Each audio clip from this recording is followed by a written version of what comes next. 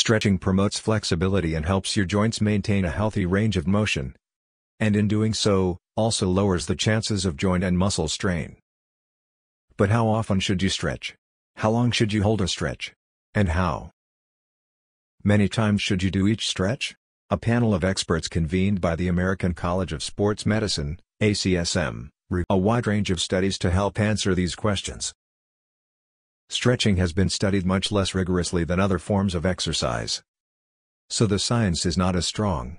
But, based on the evidence, the panel agree that healthy adults should do flexibility exercises, stretches, yoga, or Tai Chi, for all major muscle tendons, shoulders, chest, trunk, lower back, hips, legs, and ankles, at least 2 to. For optimal results, you should spend a total of 60 seconds on each stretching exercise.